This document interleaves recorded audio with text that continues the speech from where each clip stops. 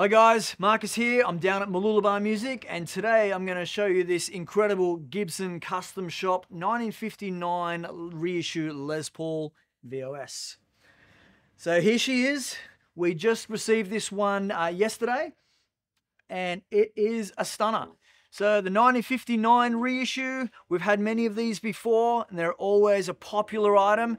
Each one can be a little bit unique, a little bit different, and this one is no exception. It looks great. So we've got a beautiful, beautiful flamed maple top on this one. As you can see, very different from the last one that we had, which had a really wide flame. This has got a really nice, narrow, but tight flame on it. I think it looks great. So let's get into some of the features of the 59 reissue.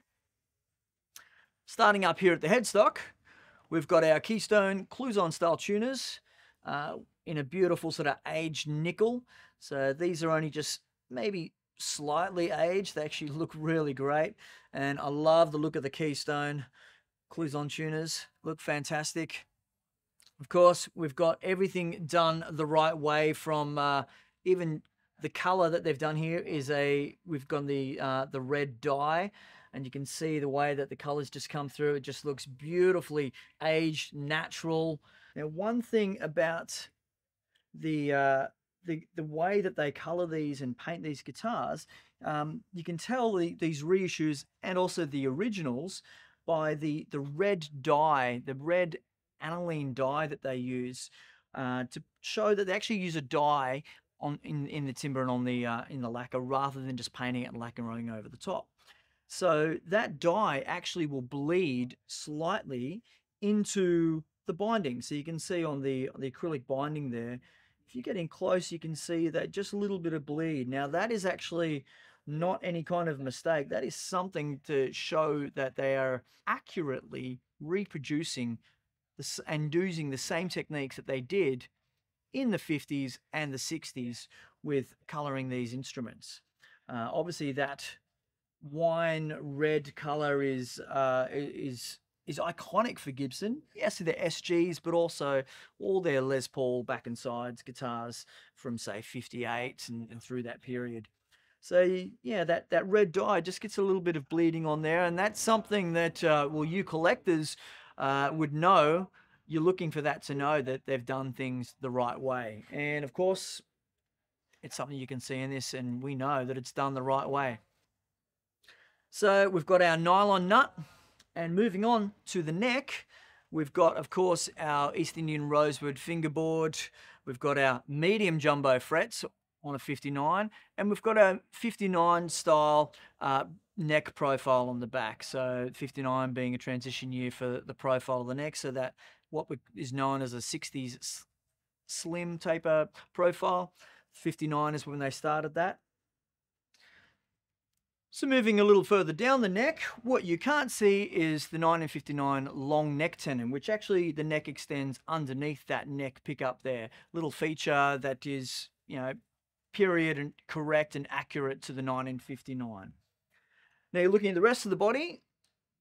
The back here, what we've got is a solid piece of mahogany. So this is a one-piece mahogany back, not a two-piece. So there's no pancake here. There's no two pieces set side to side.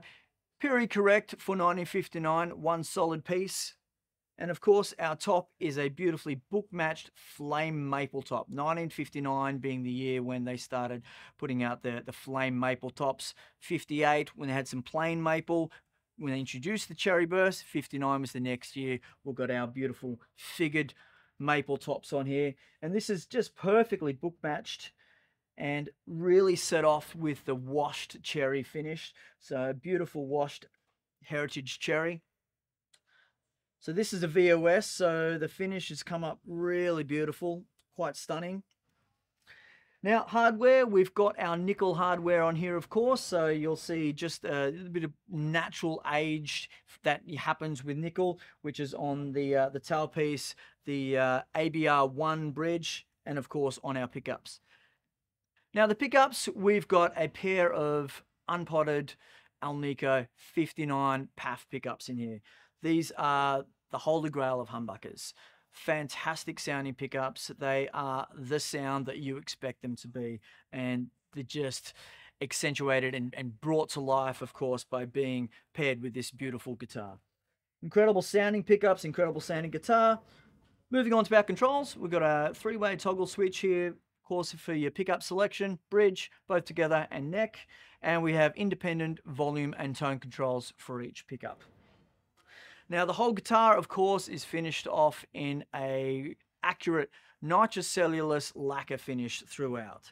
So the guitar is able, it resonates beautifully. It's historically correct to the ear, and it's a beautiful guitar. It's everything you would expect a 1959 Gibson Les Paul to be, in looks, in feel, and of course in its tone.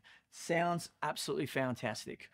So if you're interested in this guitar or any of the other Gibson Custom Shops we've got in stock, we've got 58s, 59s, we've got 60s, we've got Gibson Custom Shop SGs, 335s, we've got acoustics as well. We love talking guitars, we love talking Gibson, we would love to talk to you about this guitar or any of the others and show it to you. You're welcome to come down, have a play, give us a call, chat to us on the phone, have a look on the website, send us an email. We'd love to talk to you. We hope to hear from you really soon.